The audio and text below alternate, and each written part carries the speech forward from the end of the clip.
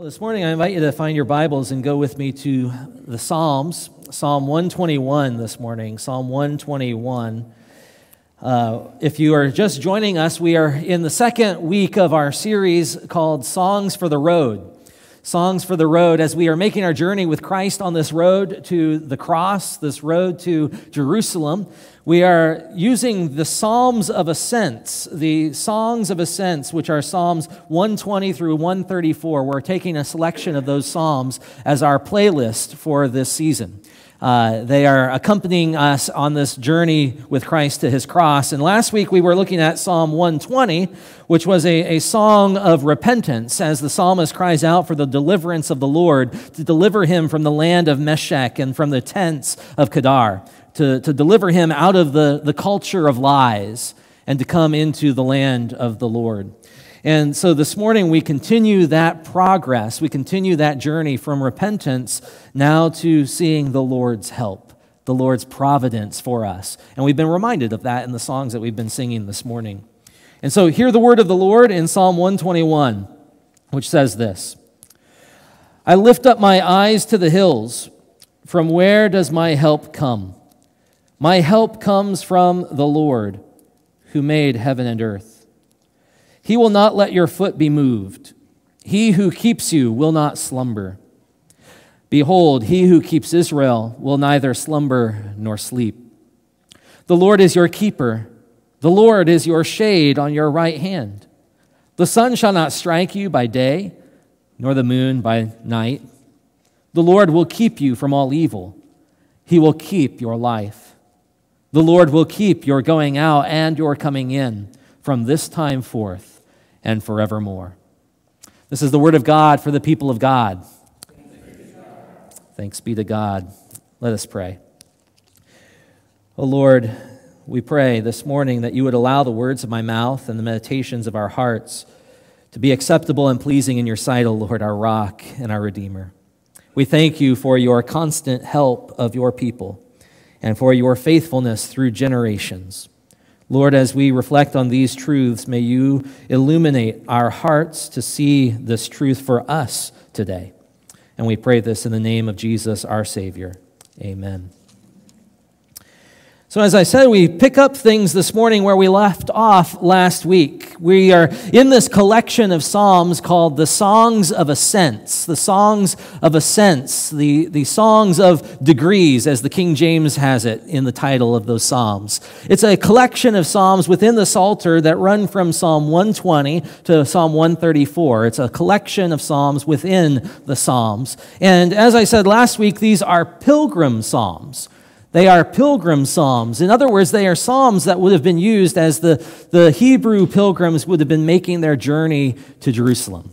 For all those high festival days in the Jewish calendar, you have three major feast days or celebrations that took place in Jerusalem, and the people of Israel would make their pilgrimage from wherever they were, from their hometowns, and they would go up to Jerusalem. They would ascend Mount Zion, and they would go to the temple to offer their sacrifices and to worship the God of Israel. And so these are pilgrim psalms because they are psalms that would have been used on the pilgrimage to Jerusalem. But they are not just for our physical pilgrimages.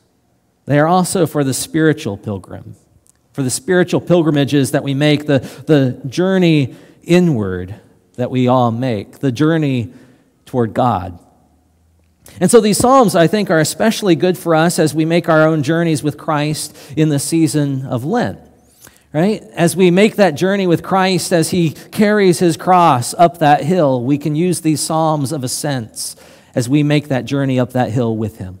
Or as Jesus makes his journey from the upper part of Israel to the southern part of Israel, and he goes up the elevation climb to Jerusalem.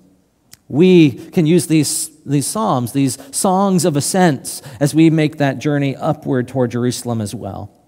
And so these psalms are not just for physical pilgrimages, but we are also seeing that these psalms are for spiritual pilgrimages, the journey inward, the journey to God. And through these 40 days, we are walking with Jesus to Jerusalem, walking with Jesus to his cross. It's interesting, historically, the season of Lent was always a season of intense preparation for baptism. I'm not sure if you realize that. As we look through the history of the church and go to the very early days of the church, in the first 2 or 3 centuries of the church, the season of Lent was established as a season of preparation for baptism. In the early days of the church, baptism was actually a process that took a course of 3 years of preparation before you could be baptized. It was a process that you had to go through in order to be baptized. 3 years. So, for example, you might come to church or be invited to church by a friend or a neighbor or a coworker, and you start getting interested in this religion, this faith of Christianity. And you come to worship and you receive the preaching of the word, but they don't let you come to communion yet, because communion at that time was only for the baptized. And so they would dismiss you before you could partake of those sacred mysteries. And so you become more interested, and you're wanting to maybe become a full member of the church and become a full-fledged Christian and to submit yourself to baptism. Well, they're going to initiate you into this 3-year-long process as you go through a series of instructions over the course of those 3 years. And as you continue to come to worship and you continue to get more involved in the life of the church and you begin to understand more about this life of Christianity, a 3-year process of spiritual growth. And then at the end of those 3 years, you would come to that great 40 days leading up to Easter, because baptism always happened at Easter. The great Easter vigil, the night before Easter, just as the sun has gone down, around midnight, they would gather, and then they would announce the resurrection of Christ, and they would baptize new believers at the end of those 3 years. And so in that final year, the final 40 days leading up to Easter would be a season of intense preparation for baptism. 40 days of prayer and fasting, 40 days of putting away your sins, 40 days of turning fully to Christ, 40 days of receiving Christian instruction. And eventually the entire church came to share in this practice of preparation. Though the church had been baptized and the other members of the church had already been baptized, they would stand in solidarity with those catechumens, we call them, who were preparing for baptism. And so the other members of the church used this season as a way to put away their sins and to fast and to pray more intently and to read Scripture and to receive instruction in the church. It became a season of solidarity with those preparing for baptism. And so it became a season of intense focus on Christian discipleship. And so as we look at the season of Lent, we really can see it as a season of pilgrimage, can't we? We can see the season of Lent as a season of journey, a season of preparation, a season of sacred travel as we make our way toward the cross and as we stand in solidarity with those preparing for baptism. And in this season of Lent, as we see it as a kind of pilgrimage, this collection of psalms are great songs for that road. They're great songs for the road. As we saw last week, that song of Psalm 120 was a song for the beginning of the journey. The beginning of the journey which began with repentance, where we confess that we live in the land of Meshech and we dwell in the tents of Kedar, that we find ourselves among places and people that are distant from God, that we find ourselves in the midst of a culture of lies and deception. And we confess that we have participated in those things, that we actually have had a part in that deceit, that we were content to dwell in the land of Meshech, and we were content to dwell in the tents of Kedar, that we were content to dwell among places and people that are distant from God.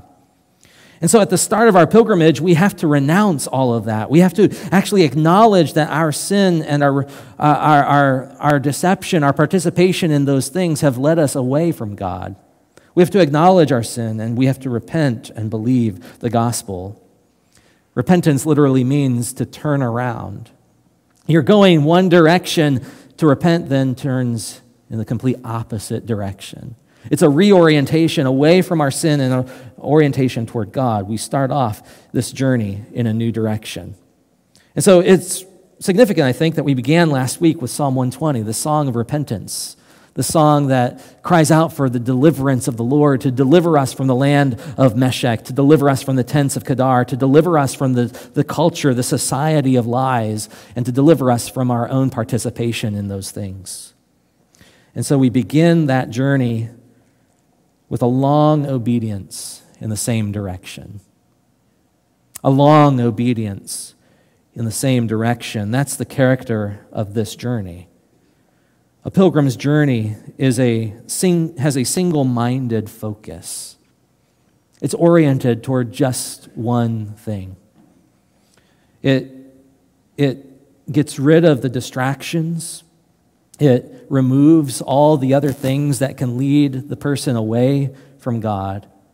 And it has the simplicity of focus, the single-minded focus, the simplicity of putting one foot in front of the other and making that journey toward God. And what that means is always a rejection of the things that take us away from God. Right? If you are walking one step after another toward God, what that means is that you are rejecting all the other things that lead you away from God. The first step is always a rejection of those things, a renunciation, a repentance. And what it shows us is that it's also equal parts escape and adventure. Escape and adventure. Escape because it means leaving the deception of the false self. It means leaving those things behind. It means leaving the deception of our sin and the world of sin behind us. Renouncing the world, renouncing the flesh, renouncing the devil, which, by the way, are the three things that we renounce in our historic baptism. When somebody comes to baptism in the early church, they make a renunciation of those things. Do you renounce the devil, the flesh, the world? But it's also an adventure. So as we escape those things, God invites us onto this adventure because each movement away from those things is a movement into the life of God, and the life of God is an adventure. We can imagine what kind of adventure it would have been for the ancient Hebrew pilgrim as he makes his way toward Jerusalem, as he makes his way toward the city of God. You can picture him leaving his field. You can picture him leaving his hometown, leaving his village, leaving perhaps some of his family members, and he begins this journey toward Jerusalem. You can picture this pilgrim, this Hebrew pilgrim, leaving his town and leaving his fields and making that journey toward Jerusalem, camping out in the fields along the way, camping out under the stars along the road toward Jerusalem. It would have been a fulfilling experience, I can imagine, or an inspiring experience, I can imagine, but also full of risk. Full of risk. You could have the threats of robbers who would come to steal your possessions. You have perhaps the intense heat of the sun, which could cause sunstroke and dehydration. Perhaps the risk of falling or getting injured as you take a misstep or you travel on the rocky roads up the cliffs and around the mountains. It could be a difficult journey. What that shows us, I think, is that sometimes the pilgrim road to God is not what we expect it to be. Have you seen this in your own life? As you begin to turn away from your sins and you begin to turn toward God and you take that first step toward God and you renounce those things that have detracted you away from God or have been stumbling blocks in your path to God, you renounce those things and you think your life is going to get better and better and better, and it's just going to be great being on that adventure into the life of God. Sometimes the pilgrim road to God is not what we expect it to be.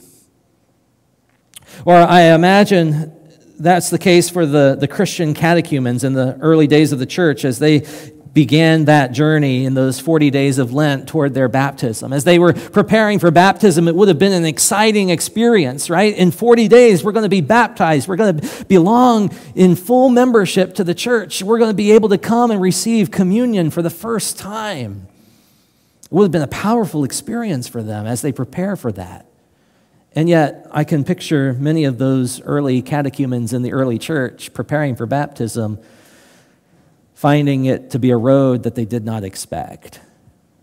As they have to fast and pray and read and study Scripture, receive the instruction of the church, as perhaps they are engaging these practices and learning more about this discipleship journey, that they actually have to take up their cross and follow Jesus daily.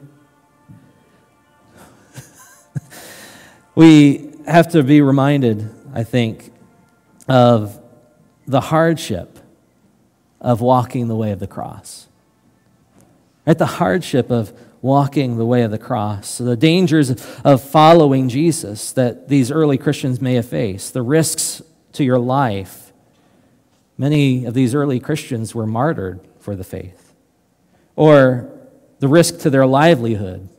Many of these early Christians lost their jobs as a result of their faith. Or at risk to their reputation or to their relationships that they've had, or the risk to being kicked out of their families. There are so many things that would have accompanied them on this journey, and the pilgrim road to God may not have been what they expected it to be. There are challenges to discipleship, putting away your sin and turning to Christ. There are uncertainties in committing your life to this gospel. I love what J.R.R. Tolkien says. He says, it's a dangerous business going out your front door. You step onto the road, and if you don't keep your feet, there's no knowing where you might be swept off to. Pilgrimage comes with its challenges, and the Christian life is hard. Or I love what G.K. Chesterton says. The Christian ideal has not been tried and found wanting. It has been found difficult and left untried. You see, people don't necessarily leave the Christian faith because they've actually engaged the Christian faith, but they've tried to engage the Christian faith and found it too difficult. Too often the church has painted this picture of the Christian life that is easy and full of blessing. As though you become a Christian, suddenly your life gets better, right? Or as though all your problems go away. That's the core of the prosperity gospel that we often will hear on television or with the televangelist preachers. They preach a theology of glory, right? If you just turn to Christ, your life, all your problems, they go away. But the gospel and the Psalms show us something different. The gospel and the Psalms, they show us a theology of the cross.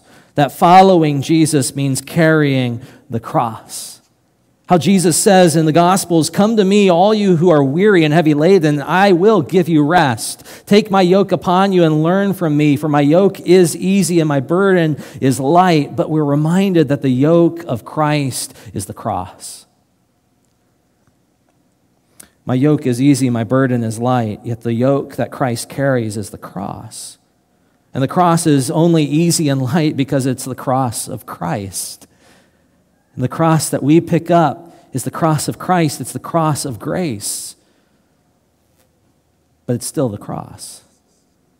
Jesus tells his disciples, if they persecuted me, they will persecute you. In this world you will have trouble, he says, but take heart, for I have overcome the world.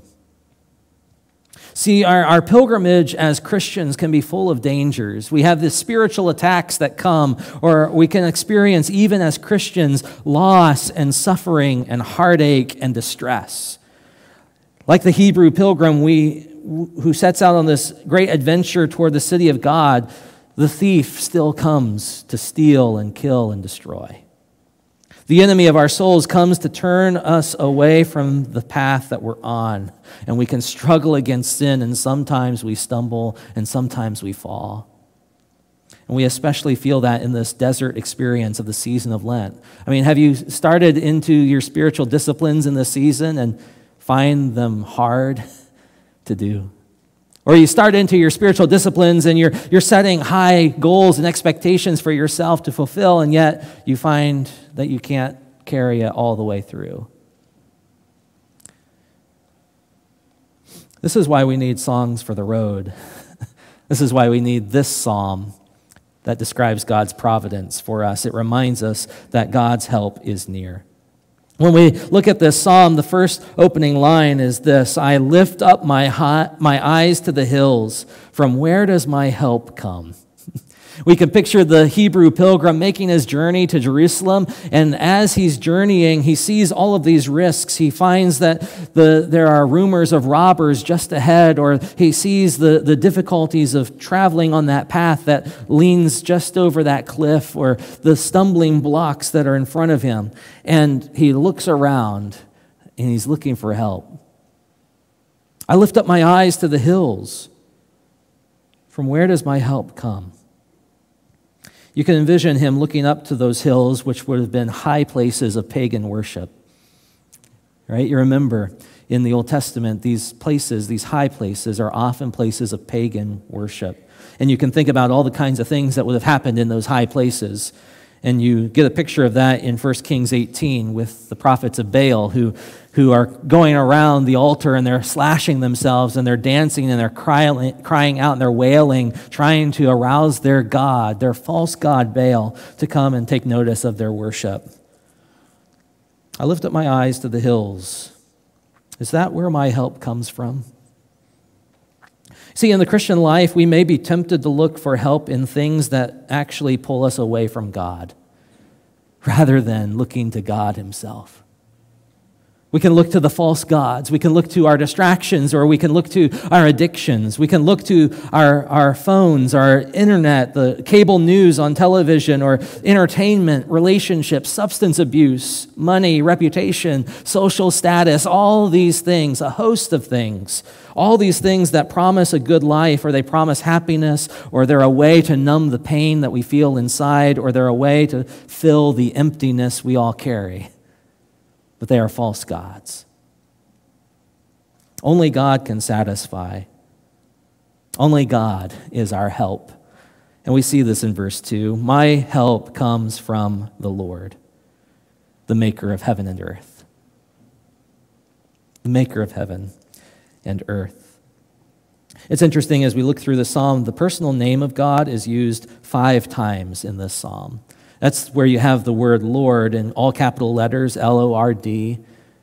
That signifies the divine name of God, the divine name Yahweh, YHWH, the tetragrammaton we call it, the sacred name of God which was revealed to Moses at the burning bush. This is the God of covenant relationship. This is the God who comes to his people, and he has concern for his people. He cares for his people. And we see that repeated throughout this psalm 5 times. Once in verse 2, twice in verse 5, again in verse 7 and verse 8. The Lord, the divine name, this personal name, is revealed. He is the God of covenant loyalty. But then we also see that accompanying the personal name of the Lord is this identifier of the Lord as the one who keeps, or the one who guards. And we see that in several places as well, 6 times in the psalm, verse 3 and verse 4 and 5, twice in verse 7 and verse 8. The Lord is your keeper. He who keeps you will not slumber.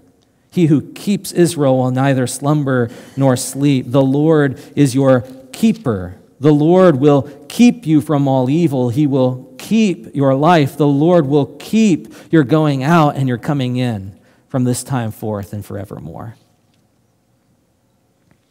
See, the Lord recognizes that there is this journey that is full of trial, this journey that is full of risk. That we might be tempted to look to the hills, that we might be tempted to go after those false gods, to go after the distractions, or to go after those addictions, or to go back into those things that make those false promises, the land of Meshech and the land of Kedar again. We might be tempted to fall back into the land of deceit. But the Lord stands there with us on that path, and he says, I am the Lord, your keeper. And he is the one who walks with us on this pilgrim path. He is the one who keeps you. And he does not sleep. He does not slumber.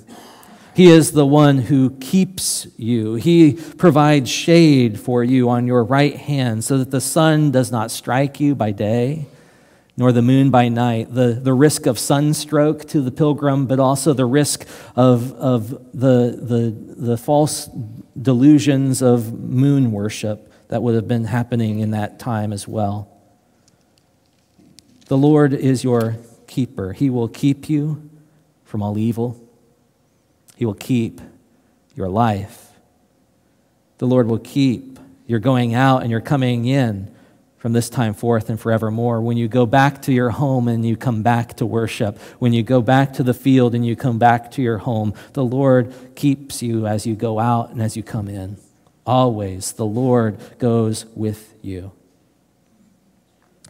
Maybe you find this season of Lent especially challenging.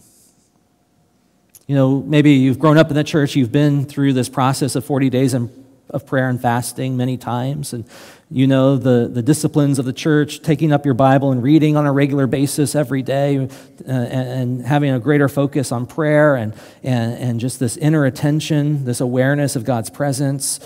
You're coming to worship more regularly throughout this season of Lent. All of those things. Maybe, though, you find this to be a season that's especially challenging. Maybe you find that you've set high goals and you've made good progress for a while, but then failure happens. Or there's a complete collapse back into those same sins again. Maybe in the season of Lent you find yourself discouraged, unsure of whether or not you can keep walking this Christian life. Maybe you're like the early Christians preparing for baptism. It's an exciting adventure, but I'm not sure if it's what I expected. Or maybe life is going well and you just need that simple reminder that all good gifts come from the Father of lights, who loves and delights to give good gifts to his children. And so the Lord is our keeper and he walks with us through all of those things.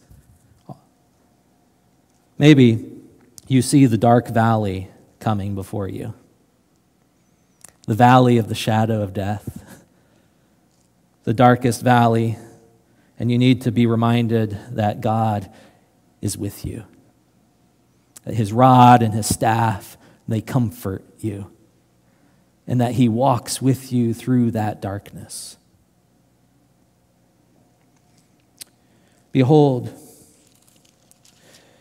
the Lord is your keeper. The Lord is your shade at your right hand. The sun shall not strike you by day, nor the moon by night. The Lord will keep you from all evil. He will keep your life. The Lord will keep your going out and your coming in from this time forth and forevermore. Friends, at this table, we encounter the God who comes near. At this table, we encounter the God who is our keeper. And wherever you find yourself this morning walking that path, you can come to this table and you can encounter the God who walks beside you, even in this season, the season of Lent. Lord, we celebrate you and give thanks to you this morning for your gift of grace and for your gift of love. Lord, we thank you that you have invited us into your presence, that you walk with us through dark valleys and difficult paths, that you are the God who comes near. Lord, as we engage this season of Lent more and more, may it be true that you stand beside us, and may we see that truth more and more. Help us, O God, to experience your grace. And may it start again right here. Amen.